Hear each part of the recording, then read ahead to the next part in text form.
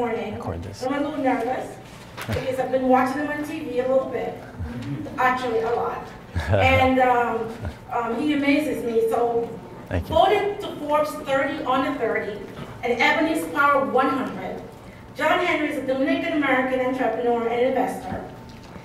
Henry started his first business at 18. That's the age that a lot of you are in here today. And on-demand dry cleaning services for the entertainment industry. Later started the business when he was just 21 years old. That's the other age group. A lot of you are 21 in here today.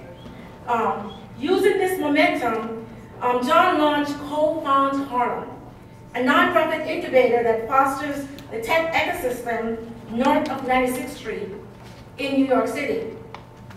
He now serves as a partner at Harlem Capital, a diversity-focused early-stage venture capital, and is also the host of VICELAND's Hustle, that TV show I've been watching a lot of, which is focused on helping entrepreneurs grow their businesses. Let's welcome on stage John Henry.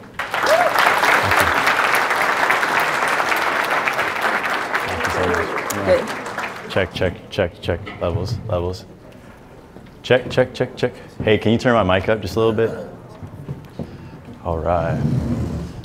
I like to move around, so I hope you guys don't mind. All right. Very cool. Well, it's a pleasure to be here. I feel like I'm speaking to, a room full of, kids that, like, we all grew up on the same blocks. Like, I grew up, how many of you guys grew up in, say, Washington Heights, which is where I'm from? Did I hear a yer over there? Hey, okay. How many from, like, the boogie down, let's say? Yeah. Harlem? Yup. All right, what else am I missing? Queens? Oh, okay. I see you guys. What else we got? I'm gonna throw out Staten Island just in case. Staten Island? All right, we got a few. This is great, man. So, a few things come to mind. Let me just get just a little additional context. How many of you guys have ever come across even a single piece of my content? Let me see how I'm doing with young folks. Oh, that's what's up. I appreciate you guys. Okay, cool. So I think what I'd like to do is I'm gonna just share a little bit about my background so we have some context. And then we're gonna get into pretty much the future of work, which is what you guys are kind of downloading on. And by the way, I heard your guys' answers were super thoughtful. We were getting deep. Homie was talking about singularity. We had when robots take over the world, but then some other person said, if robots are advancing, then that means humans are evolving. And I think that is 100% on the money. 100% on the money. Because, by the way, like most of our ancestors, we were picking cotton. Like, let's just keep it 100, right? And it wasn't until there were industrial advancements that made it more economically feasible for landowners at that time to go with machines versus having a bunch of people. That's what freed up a bunch of human capital, right? Because we were no longer needed for those jobs, and that's taking it back quite a bit. But there's always technological advancement. The thing is that now we see technology as an iPhone, but in reality, technology is anytime there's a change, an improvement, right? Like a hammer was technology at one point. Like there were people banging shit with their fists or whatever it was until the hammer came about, and so we've gone on getting better, and consistently you see folks, people who shy away from the new wave will undoubtedly get left behind. And that's just a fact. Now, the interesting thing about where kind of we all exist is that, like, I don't know what your guys' parents do for a living, for example, but my parents work low-skilled labor jobs in a warehouse in Pennsylvania, making not much money. And actually I get chills thinking about it, because on the drive here, that's what I'm constantly thinking about. I'm like, man, I know my parents are not well equipped to thrive in this new economy. I don't want them to get left behind. I tried to tell my mom, yo, you want to learn some skills? She's like, muchacho. She's like, déjate de eso. She's like, my investment was raising you guys. And so in addition to the fact that the landscape is changing, we in this room are going to face an additional complexity because we're going to have to be thinking of our mom and pops. And by the way, I've realized as I've gone into rooms that are a little bit more affluent, it is very much a thing for, you know, folks like us that come from our hoods. Like, we over-index about caring for our parents. We just do. Like, I've noticed, I thought that shit was like normal and common, but like when you step into other neighborhoods, people are like, you know, my mom, they'll be fine. Why? Because the majority of someone's net worth in this country historically has been tied to owning a primary residence. And Black and Latinos disproportionately do not own your primary residence. So what happens when your parents start hitting my parents' age, 60, 65, and you got no asset to fall back on because my parents never owned anything in this country. And so whereas typically you would sell your home, and I used to think you were rich if you had a home to sell. Now I understand middle class is in the same boat we are, and that's just facts. But at least when you have a home to sell, you have a little bit of a cushion, and your parents can have a little bit of funds to get through to retirement. But what happens when your parents don't have that to fall back on? And if you guys grew up anything like me, like, there is no safety blanket.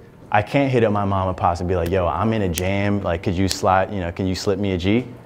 Like, it's actually the opposite. It's actually, yo, mom, I got you. I broke my mom off yesterday, and I love that. It's my favorite time of the month, when I could break my parents off. And I could make all the money in the world times 10 and then some, and it still won't even be a fraction of what my parents did. And I know we all feel the same way in this room, right? So with that context set, right, the future of work is not only affecting our generation, it's affecting our parents. It's going to compound on this generation. So then where does that leave us? Where do we go? How do we connect the dots? So let me take you guys back. So my folks come from the Dominican Republic. We grew up in Wash Heights. We grew up really broke. We grew up below the poverty line, which means both my parents combined didn't make more than $30,000 a year. There was 4 of us living in a 1-bedroom apartment. How many of you guys have, my pops put up like a fake wall in the living room and turned that shit into a bedroom and was like, all right, there's a bedroom.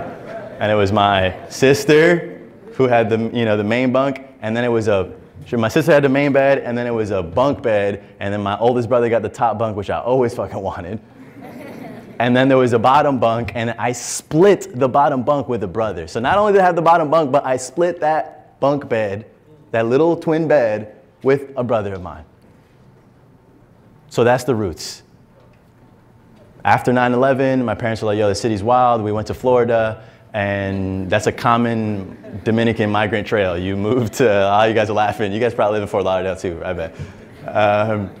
You go to the Wash Heights, you go to Florida.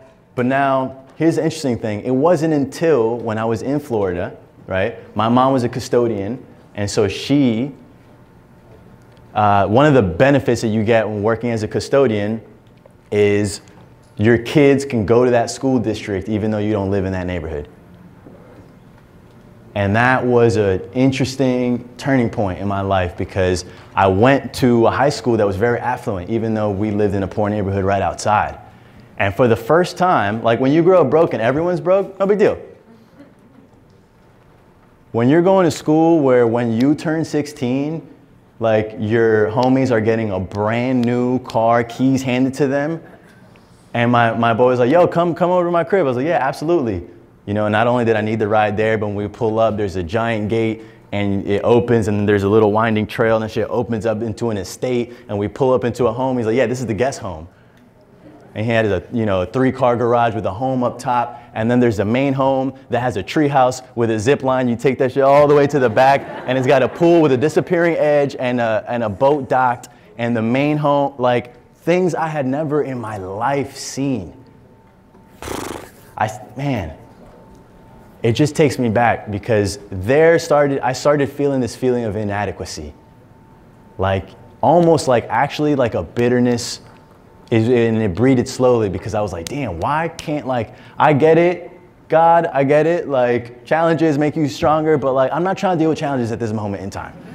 Like, I want to have a whip so I, could be mobile. I want to have a little bit of bread so I could go to the movies. Like, you know what I'm saying? I was into guitar, and like I had, the little beat up guitar, and like my homies would just like anything that they wanted, they got on command.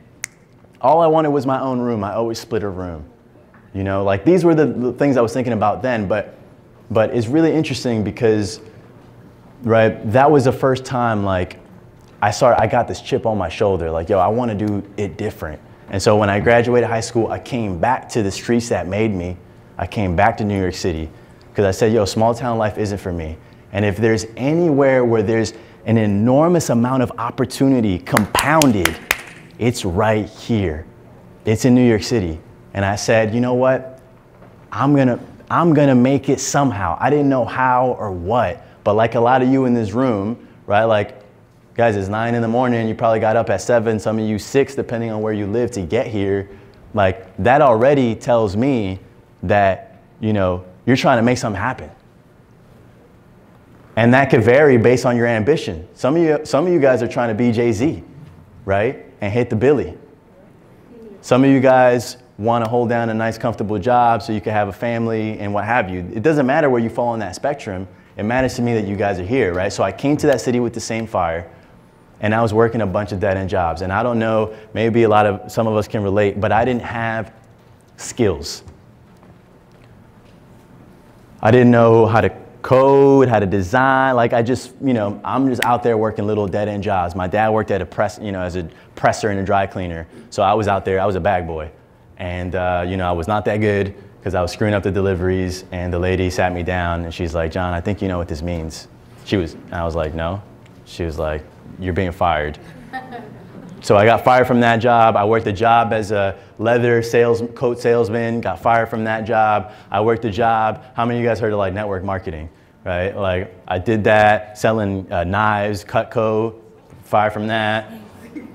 I was like, bro, I can't keep a job. I finally got my first decent job was a job as a doorman. And that was the other turning point in my life, because here I was in Corbatao, in a little suit. I was like, all right, bet. Making, 12, 13 bucks an hour. I was young, I was 18. I was like, all right, cool, I can make something happen here. Guys, this is when it all changed for me. Opening up doors for people, open up doors for me.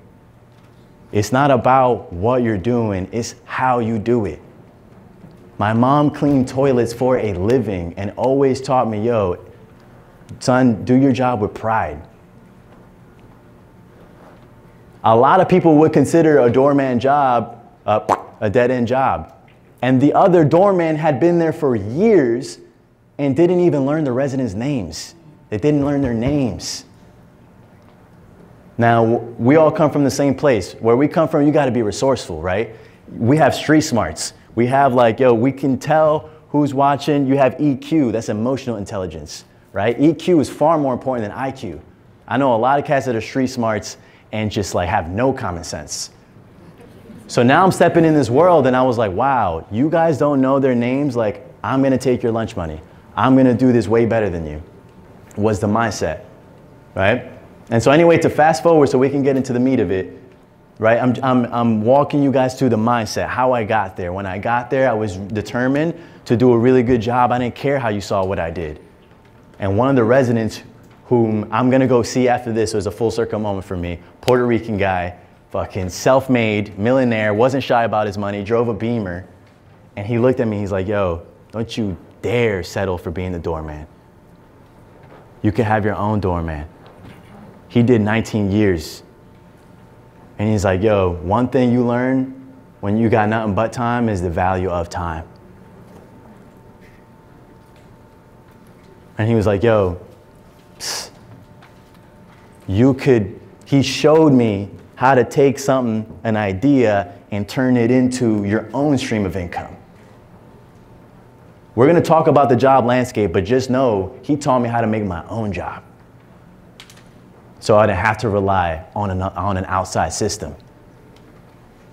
Right? So he had a franchise of dry cleaners. That's how he made his money. I don't know anything about dry cleaning, but he's like, yo, go around in Harlem, convince people to give you their clothes, right? Like, yo, hey, how you doing? Hi, my name is John Henry. Hi, pleasure. Listen, where do you get that shirt clean? It's nice. You probably spent $49 on that. You know, you don't want to put it in the washer. So, you know, come, you know, leave it with me. I'll dry clean it to you for, you know, for $3. And, you know, have his next day delivery. I learned how to do this.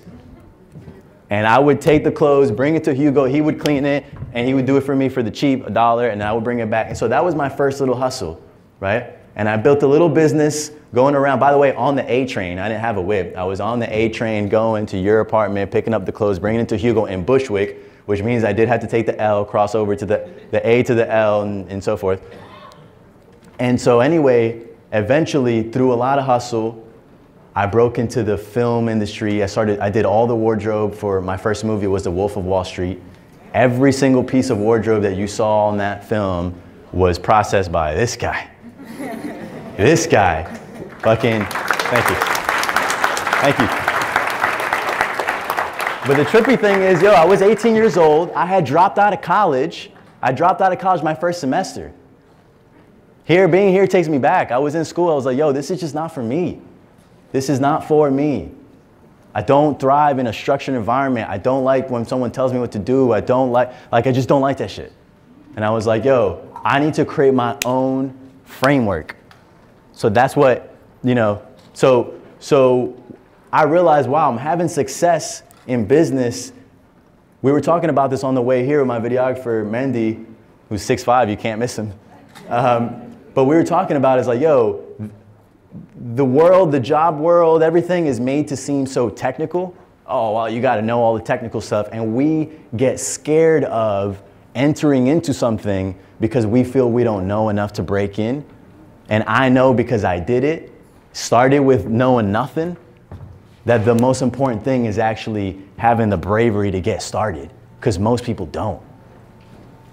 And so over time, I built a business. We did Boardwalk Empire, Law & Order, Person of Interest, White Collar, Amazing Spider-Man 2, Ninja Turtles, Spike Lee, Mike Tyson, Beyonce stuff, Barclays Center. We grew this business. All of a sudden, this young kid from the hood, Section 8, who split a bunk bed,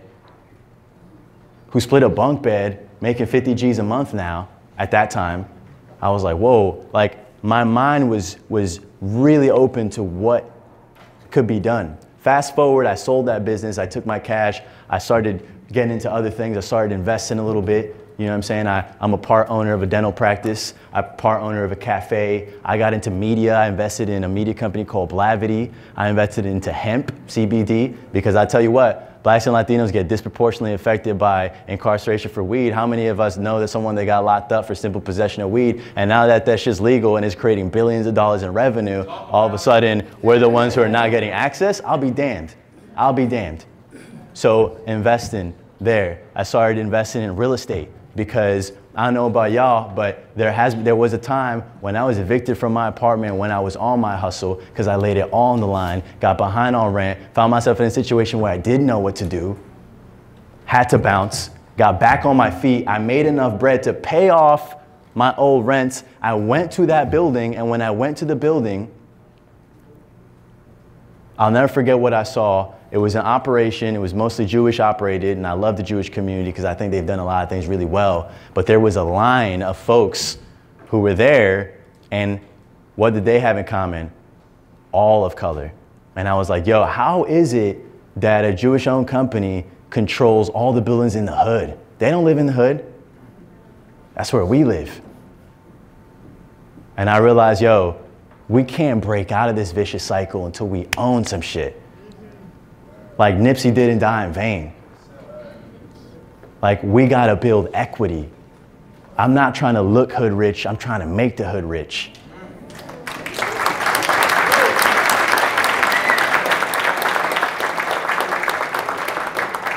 That site changed my life. I've begun investing in property. I host a show on VICELAND. That show is executive produced by Alicia Keys. Thank you. Appreciate you watching. That show is executive produced by Alicia Keys. When the year that I came here, I was singing New York. Full circle. I'm like, yo, how does she want to produce a show about me? Like, why does Vice want to broadcast me internationally? We're in 8 countries. I'm like, yo, you know, I run a fund now. It's a $25 million fund, and we only invest in women and minorities. Only. Like I'm in positions of power, my young friends. And it's like, yo, it's not lost on me that just 8 years ago, I was here in this room, wondering how I was gonna figure it out. Wondering like, where do I fit in all this changing landscape? And still to this day, I wonder, damn, I still don't really fully understand how our perspective, right? How my perspective has come to grow to be so valuable that I'm paid to be on TV. I do that shit for free. I've been paid to jump on a podcast. I'm paid to do YouTube videos. I'm paid to post on Instagram. Paid to travel. I could write a book if I want. I've now stepped into this world where I've cracked the code. I understand that if you produce something and bring it into the world, if enough people want it, you can get paid for it. And we're living in a time where there is so much change going on, and change works to our benefit. Because guess what? The other day, I had a company that we all know is a big media company. I won't name it, but they gave me a call and they invited me in for a meeting. I was like, all right, cool. I go in for the meeting. I was like, hey, all right, well, what do you guys want to tell me? And they're like, no, John, we're here seeking your help. The industry is changing. We don't know how to reach young people. We've been around 50 years, but we're hoping you could share with us how it is that you're doing so well on Instagram. That was another moment where it sunk in. You mean to tell me established companies actually are experiencing so much change that they're losing their footing? Anytime there's a lot of change, that means there's a new wave. And I don't know about y'all, but in order to crush it, you have a much greater opportunity, unless you come from a last name or a zip code, which I don't, probably, I don't know if you guys do. But unless you come from a last name or a zip code, right, and you have those advantages, right, because like I grew up without health insurance. So guess what? Growing up, when I turned 18, I had no health insurance. You get sick, you go to the ER, I ain't paying that bill. That's how my mom taught me, and then you end up with bad credit, right? So we've been passed on bad credit, poor financial habits, no assets. And there is a world, I assure you, where kids do grow up with parents who have assets, have bread, have good credit, expose them to the right networks, bring them to Silicon Valley, to Lake Tahoe, to Jackson Hole, Wyoming, all these places. You can't be what you can't see, right? You can't be what you can't see. And so, unless you come from all that, anytime there is incredible change, you can realize, yo, I can step in here and I could either A, make my own job. If you're like me and like really don't thrive in a structured environment, right? That's self-awareness. I don't know if you're like that. I don't know if you're entrepreneurial. If you are, you can make your own lane. I'm gonna get to Q&A in a second. I see you waving me down. You can make your own lane in a new field. And also conversely, if you enjoy being part of a team, there is no better opportunity than to look to the very near future. I'm talking, what do you see that's in the next 12, 18, 24 months you see as being hot? Like go into that field, because they don't have enough qualified folks doing the job. They don't have enough professionals. Like, it's new. If something's been around only 5 years, it doesn't take that much knowledge to be one of the top players. So before I get into Q&A, what are some of the new spaces I'm seeing? Voice technology, right? Last year, the #1 selling device, Q4, which is the last quarter, the holiday season, was Echo Dot. Amazon Alexa. Why? Because they're slashing their prices, making it dirt cheap. BOGO, buy one, get one. You buying this, you get one of these. And they're putting these in every home. All of a sudden, we have now an infrastructure across the entire nation of interconnected voice-driven devices. Podcasts have been on the rise, which tells me we are gradually shifting into a world where we're going to be consuming more content passively, right? So what jobs exist in that field? Right? Could you learn, how to build products in the voice ecosystem? Can you learn, can you just learn customer service and like learn how to fix broken Echo Dots and then go on Craigslist and say, we'll fix your Amazon Alexa, right? Like that's the kind of hustle I'm talking about. So media's changed, right? You no longer need a TV show to pop. So, you have that. There's AIs, artificial intelligence, there's all kinds of fields that are popping and growing. And I want you guys to know that if you are resistant to this change, you will undoubtedly get left behind. Toys R Us, bankrupt. Radio Shack, same thing. Best Buy, same thing. It happens over and over and over. If you resist change, you will get left behind. So if you shift your sights to what's going to pop off in the next 2 to 3 years, you don't need to be a futurist and think 50 years out. If that's your cup of tea, great. But in order to thrive and build a career for yourself and make a life doing something exciting that you love, I love what I do. Every day is different. You can build those careers in these new spaces. So I want to get into some Q&A and take some of your guys' questions before I wrap. How much time do we have roughly? 10 minutes? Okay, let's do a few questions. Who's got one? Throw your hands up. We don't have much time. Let's use the mic. So don't be shy. Don't be shy. We got one back there. We'll get to you.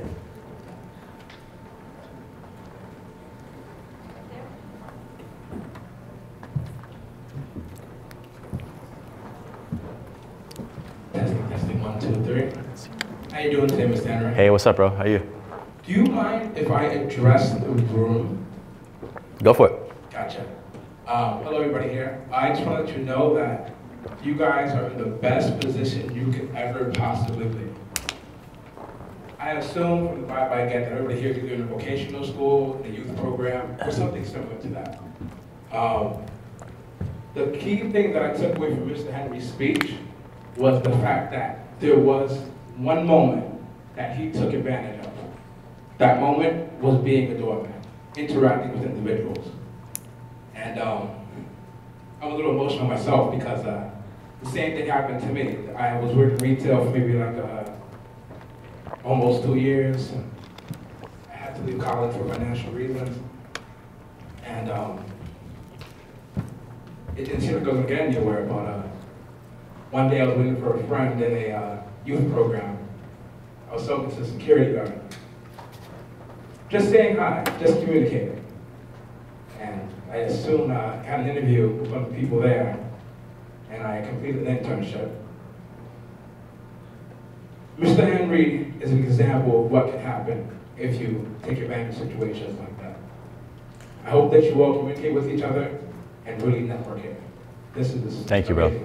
Thank you.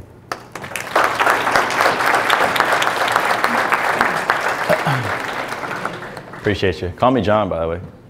Shit makes me feel old. Mr. Henry. My last name is Matos, by the way. A lot of people don't know that. John Henry Matos.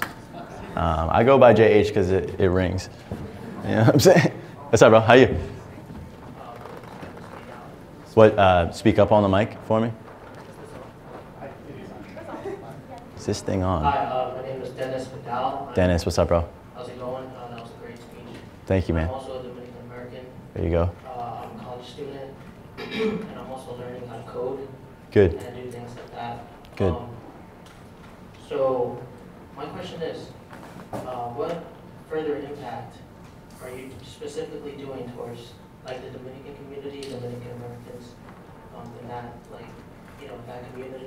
Yeah, that's a good question. I mean, look, I got that question even when I was starting out. Like, I was just starting. People were like, well, what are you doing for our neighborhoods? I'm like, dude. To quote Jay-Z, I don't know about y'all, but I grew up on hip hop. Hip hop that's kind of, it's modern day scripture to me. There's a lot of depth in there. But Hov was like, yo, there's much bigger issues in the world, I know. But first I gotta take care of the world, I know. And so my first responsibility and our first responsibility is really to crack the code for yourself. And once you do that, you know, like my first business, I wasn't changing the world. I was cleaning your dirty underwear. Like that was my business. And then I graduated, I was running an incubator in Harlem. And now I'm controlling capital. I move money now, right? And I invest only in women and minority founded companies because 97% of all money goes to white males. So you know, yet we make 70% of the US population, all women and all minorities combined. So I was like, yo, you mean to tell me only 3% of the money is going to